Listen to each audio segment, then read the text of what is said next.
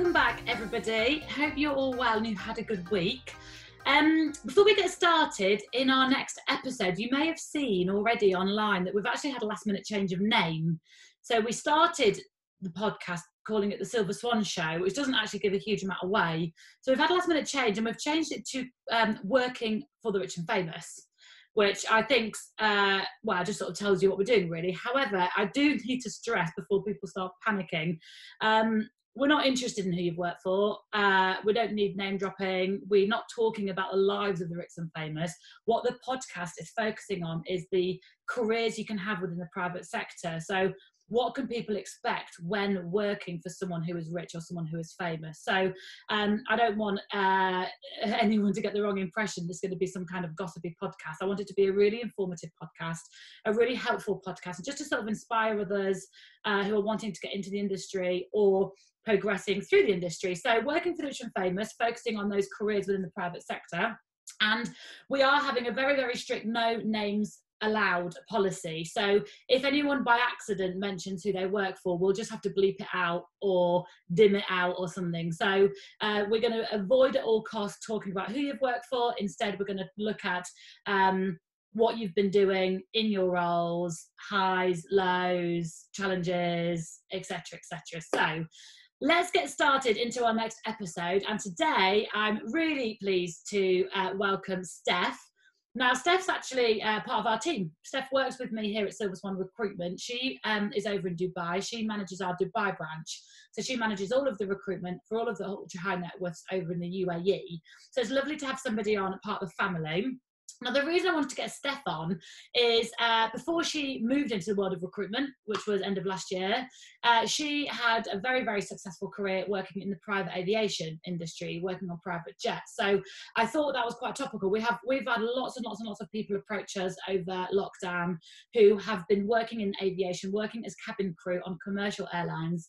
And obviously, because of what's happened with COVID, a lot of people have lost their jobs. So a lot of people at this stage are looking at potentially moving into the private sector.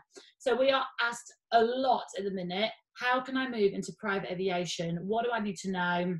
What options are available to me? So I thought it was quite a good timing to talk to Steph now. Steph started in commercial airlines and then worked her way through and then spent 9 years working on private jets. So welcome, Steph. How are you? I'm really good. Thank you for having me here. You're welcome. How are you? Very hot being in Dubai in middle of summer, stuck in your apartment? Yes, very. We kept reaching out to 49 degrees. It is very hot, actually. 49 degrees and lockdown. Not fun. Well, you've had today to look forward to, so there you are. So really I wanted to sort of like start from the beginning really and find out a little bit about what were you doing before the before any aviation even sort of came into your mind. What was your life before you got into the industry? Well, try not to disclose my age at this point, but literally when I finished high school, when I was 18, I decided I wanted to study English properly because at school the level was very low in my mind. So I decided to move to England. I did an English course, an intensive English course, and at the same time I was working as an au pair. I said to my mom, I'm gonna go 3 months and be back. Never came back. I've always had a passion for flying. So as soon as my English was like a decent level, I started applying to all the airlines that I could find. And I managed to get a job with Monarch Airline. That was my first ever proper job. Okay, and did you have any like hospitality experience before, or any hospitality experience, or just straight from school? I'd worked for a few summers in nightclubs, just as a fireman, that's it, but nothing specific, to be honest. That's good. I just applied until Monarch gave an interview, passed the interview, and I started flying there with a temporary contract. Fab. And how long were you doing that for?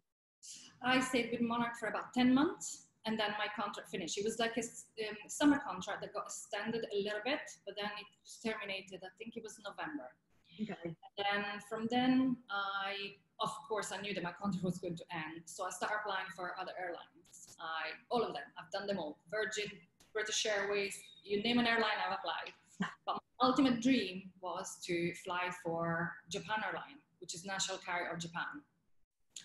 for two reasons. One, because I've always wanted to go to Japan and I didn't have the money to go. Second, my mom's sister, she used to fly for Japan Airline as well. She was one of the first foreign cabin crew that they recruited. So I've always had this passion, curiosity. So I did 2 interviews with Japan Airline. The first one I wasn't chosen. And then I thought, what can I do to be chosen? It takes commitment when you want something. Yeah. So at that time I had black hair, really pale makeup. I looked like a Goth. yes. Yeah. So I spent the summer home in Sardinia, and in the meantime, I changed my hair, I changed my makeup, I kind of readjusted to a more, let's put it this way, I hope I'm not like blowing my own chocolate here, but I made myself a little bit more glamorous, just to be able to fit in the criteria a little better. Turns out I go to the interview the second time for Japan Airline, and yes, I did get the job, but I didn't like my hair, so I had to change my hair again, but that's a story for another time. I spent nearly 8 years working for Japan Airline. I worked economy class and business class. At that time, you were not allowed to work first class. Only Japanese crew could work in first class. But honestly, I loved every minute of it. I've been all over Japan. The trips were long enough for you to be able to travel a little bit, to explore the city. It wasn't just 5 minutes in Tokyo and back, so I was very lucky, I guess. Because when I was in Monarch, since I started flying for Monarch, when we did like 10 days trip or 2 weeks trip, of course, the airline industry developed and the trips started getting shorter and shorter for you to be able to travel. It was kind of hard. After 8 years in Japan Airline, I felt that I needed change. I wanted to change for myself. I want something new. And at the same time, there was an amazing company that started. It was called Silverjet. Silverjet was a business class only airline based in Luton. They carried just 99 passengers at the time. So I applied, and having had quite a bit of experience, I managed to get a position as an in-flight manager. I spent probably the best 3 years of my life, work-wise, in relation to airlines, because this airline had a very positive attitude with the customers. It wasn't as strict as normal airlines. We were being more relaxed, and the atmosphere was very fun. Yeah. Silverjet went under, and when we knew there was chasing operation due to the cost of fuel, I started looking around a little bit, and I realized what was going to be my next step now. My next step, what would I want it to be? And the only thing that came out of my head, I would like to move to private aviation. This was challenging, I have to say. So I started talking to any contact that I had to be able to find some names, email addresses where I could actually contact these airlines. At that time, it wasn't as easy as today to get an email address for an airline, for a private airline or a contact. At that time, it was a bit challenging. Yeah. So I was lucky enough to meet this guy that was already working private. They gave me a name. So I had to do a lot of research to be able to find this person and the contact for this private airline. Sent my CV, and I got lucky. I was invited for an interview. Honestly, I did dress up for that interview like I was going to my own wedding, because I thought, I have one shot. You either make a good impression or you're going to be out. And I was lucky enough to get in, and I spent nearly 9 years flying private on private jets. It's literally, I think the answer to a lot of people's question is how do you get in? It's who you know, and it's right place, right time, right contact. There's no sort of like magic path into it. And I think the Silverjet's experience is probably really good for you, because if that was business only, that's kind of like a stepping stone really from the sort of traditional commercial jet into private. So on the business jet, did you have lots of, was it famous people on there, or was like, what was the sort of level of clients on there? Silverjet had a different kind of clientele, because we had a lot of like groups, famous bands, actors, actresses that would fly with us for two reasons. They offer a ticket that was literally £999 return, for example, London, New York. And also they give you automatically a flat bed. All the beds were flat beds on 767. So it was very appealing to a lot of people. And as we had more than one flight a day, not the beginning, but soon we had more than one flight a day, it was very accessible for a lot of famous people, businessmen. So the clientele was a little bit higher, but also allowed somebody, a normal person actually, once in a lifetime, maybe to afford a business class ticket and go to New York and have an amazing experience during the flight. Yeah, that's really cool. That's really cool. And then right place, right time was your sort of move into sort of private aviation. So how does it work? So did you have a permanent job, a permanent contract with one principal, and you just flew when he flew? Is that how it works, or? It depends on the condition of your contract. Every contract can be tailored to the needs of the client. I was actually hired to take my role in a private jet for one private client. The plane, though, was up for charter flights as well. So when the principal wasn't working, sometimes we'd get called to carry other passengers. They will just rent a plane for a day or two or a week, depending on the client's schedule. But basically, the main part of it, I would work just for this client. In private aviation, it's very common that you get some kind of a rotation based on 2 weeks on, 2 weeks off. So I will go to work and work for 2 weeks, and then I'll be home in my home base for another 2 weeks, and then another girl will work my opposite schedule. Yeah. But as it is very different from a commercial airline, you'll have to really be a flexible person, because sometimes if the passengers decide that they want to stay an extra week, you'll stay another week.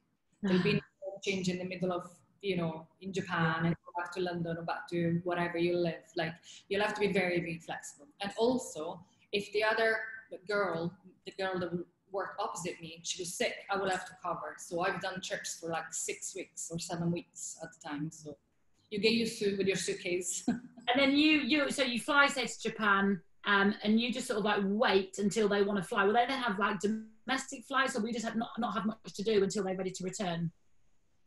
It depends. Again, it's more like, for example, if the principal is not going to charter the plane, then the time that you have there, it's for you. But the moment the principal wants to come back, or you have a charter flight, then you have to kind of like get action going on, as you are the responsible person for that plane. So you are responsible for everything. With everything, I mean, you'll have to shop for the plane, whether it's groceries, whether it's decoration, flowers, chocolate, anything that may be needed on the plane. It's your responsibility to fetch wherever you are. Even if you're in Japan and you don't speak the language, or anywhere else, you need to find a way to get things done and the plane ready for your client, whoever you may be, either the client that you serve normally or for a charter flight. That will be cool. And just to explain to anybody that doesn't know, when you refer to charter, it's when it gets rented to anybody, isn't it?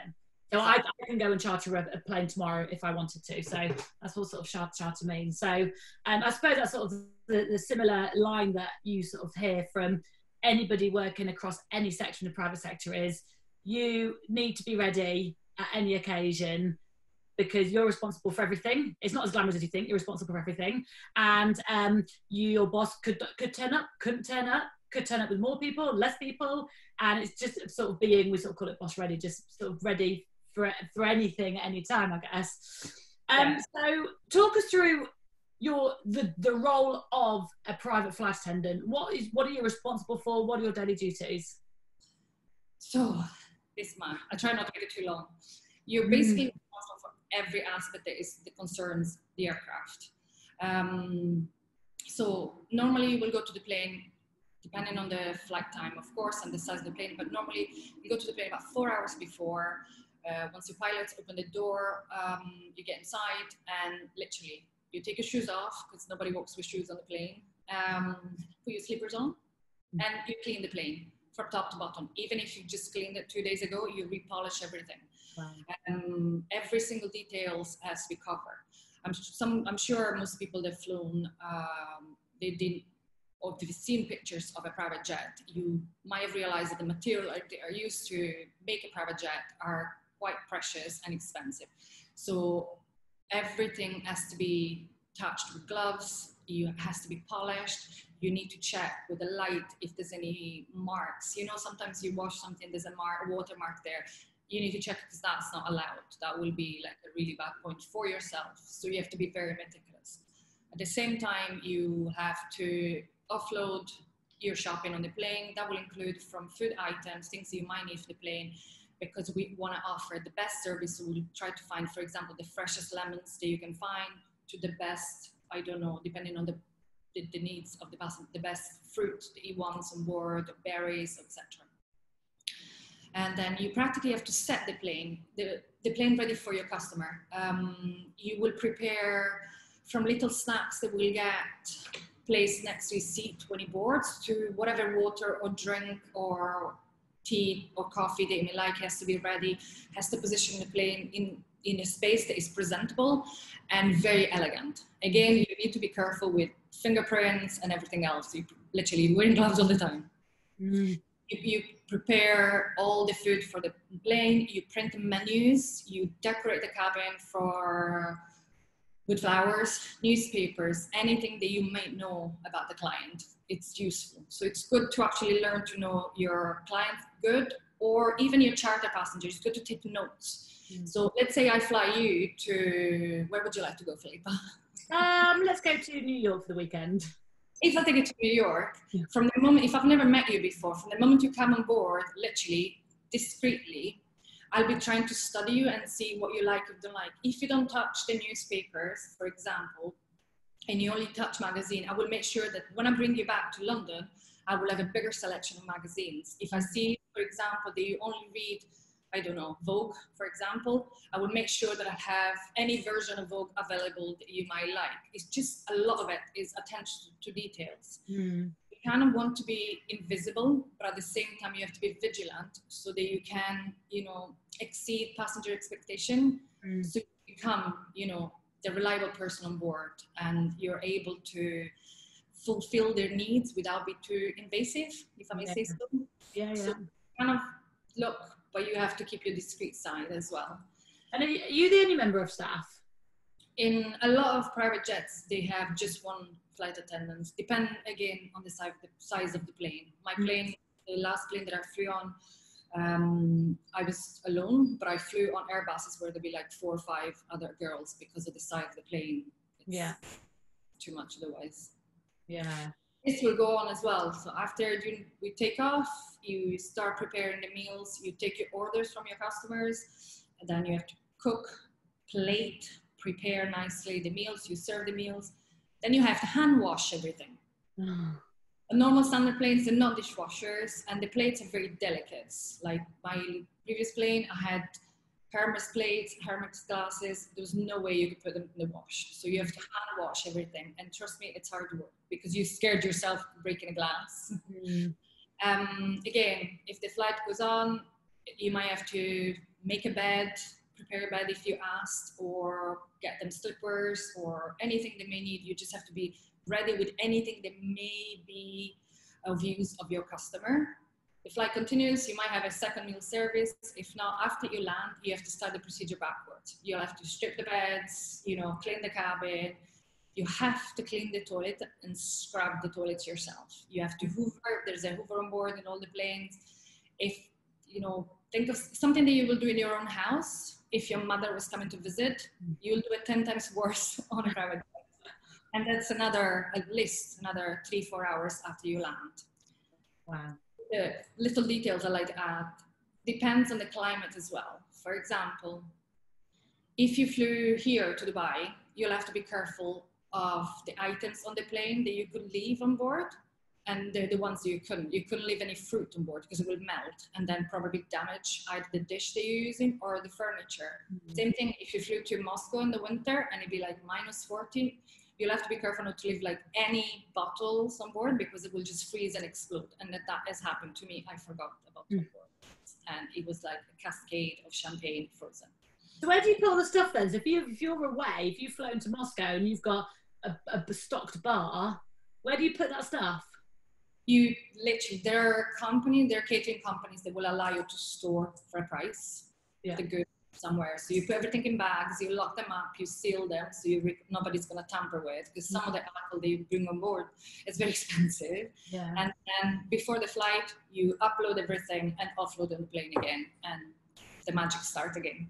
All on your own. It's hard. So 4 hours before a flight, the duration of the flight, 4 hours after the flight, all yourself. It's not as glamorous as people think. It's hard work, hey? Yes. The good thing is, yes, it is glamorous because you're lucky enough not to wear like a normal airline uniform. Nothing wrong with airline uniform, but normally you get the choice wearing your own dresses, and normally they're designer dress. You get, yes, really fancy bags and shoes. But the actual job, it's not as glamorous. You end up literally scrubbing toilets and cleaning everything. Some clients are more considerate than others. But at the end of the day, if you choose to do it, you have to take the good and the bad. If you need to scrub the toilet, you scrub the toilets. Yeah, I bet. And I think that's sort of similar across all sorts of sectors. I don't know any house manager either that doesn't scrub toilets. Yachts, similar, you know. And so if you've got any advice then on anybody listening to this who is either not in aviation or is in commercial aviation, have you got any sort of advice on how do I get into the industry? How do I get into private aviation? Well, I would very much love to be able to give one simple sentence to say, do this and you'll get in. But unfortunately, there isn't a magic trick to do it. There's no formula. The best advice that I could give them is network with people, get in touch with people, without forgetting that your own experience is valuable to the client or the airline where you're going to work for. So you also want to work on yourself, the attention to details, the way you present yourself. Every single details is going to be looked from the airline or the client. The client will ultimately get your file, but before he gets there, he's going to have to pass other people. So the more people you get to know, the more you get to network, the more chances you have contacts to get in. Unfortunately, it's a huge market, but with a very close kind of group of people that decide your fate. You do pinch of luck to get in, to be honest. Do you think that because we do some private aviation recruitment, but we often place people who are already in the private aviation sector. I don't think I've ever placed anybody. No, I've never placed anybody in their first job in the private aviation sector. Do you think that it's fairly impossible for agencies to be the person to get you in? Do you think it needs to be more of a direct application? As a first ever position, I do think that it's very, very hard to get into private aviation because there are so many factors. Your safety training, which is something that I didn't talk about before, it's a very important part when you work for a normal airline, a commercial airline, or a private airline. So when you go to private, your training, yes, you still get your safety training done, but it's kind of like a condensed, reduced version of it, where a lot more training is done on service, okay? Because your level has to be sky high. And it is very different than working in business class or first class in a commercial airline. Literally everything is taken to a next step. So I would say, unfortunately, first job getting into private aviation, very, very hard. Agency. Yeah. It's a bit like yachting as well, though. It's sort of quite difficult, you know, if someone said to me, what do I need to get a job on a yacht? Well, you need experience of working on a yacht. Well, how do I get that? And it's the same with aviation, but obviously people do it. People do get into it. I think the people that are successful in getting into it are those that are persistent. Exactly. And don't give up too soon. And like you say, it's all about contacts. And, you know, like with yours, with the Japan Airlines, you got turned down first time, and most people would give up then. But if it's something that you really want to do, you need to look at why you were turned down. I was thinking earlier when you said that you went back and changed your image, I went back and wondered if were you pretending to be somebody else? I didn't know it was you. I was banking on that. Yeah, different name, different hair. We'll give it another go. Pair of glasses. It's important though. If you have to be able to actually, I think, be objective on where you went wrong. Maybe you said something weird at the interview. I'm not saying something inappropriate, but I don't know. Maybe a sentence wasn't understood well, or maybe the way you presented yourself. Maybe I don't know. Your skirt was too short. It could be anything. So I just thought I really want to do it. That's my mission. I want to get into this airline. What can I do? So what I just tried to reinvent myself to see if the new version of myself, the point was better, and I was lucky maybe, but on the other hand, I did work for it. Yeah. I did study a lot about Japan. I got to know more of the culture just in case somebody would ask me a question. Nobody asked me anything, but I just wanted to be prepared. That's what I mean.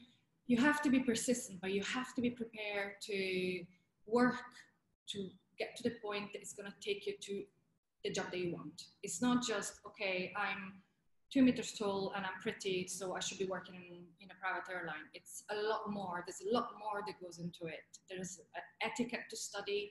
You have to be good in recognizing people needs and reading people without even talking. There's a lot of factors. But is it a career you would recommend? Yes, definitely. But you have to want it, because it is hard work. It's amazing once you're inside, but you have to have that passion for it. I knew that I wanted to fly since I was a child. Honestly, you can ask my mom; she'll confirm it. I always wanted to work in a plane, and that's what I did. But I worked on myself to be able to get there. The same way, even I got a degree in languages. I knew that my Italian accent was too strong, and I needed to improve myself. So I studied to be able to have. Yes, I still have an accent. I understand, but I put myself a list, a step ahead of others that might not have done that. So I think if you're willing to do the work, eventually things are gonna turn out good for you. Yeah, I agree. You get out what you put in, as they say. Well, we'll leave it there. I want to thank you very much for your time. I hope that people listening to this have found it interesting and informative. I've certainly learned some new things I probably should have known, but there we go. And and hopefully, further down the line, we'll get, other people that are in the sector to come and talk as well. Thank you for... No problem. Thank you very much.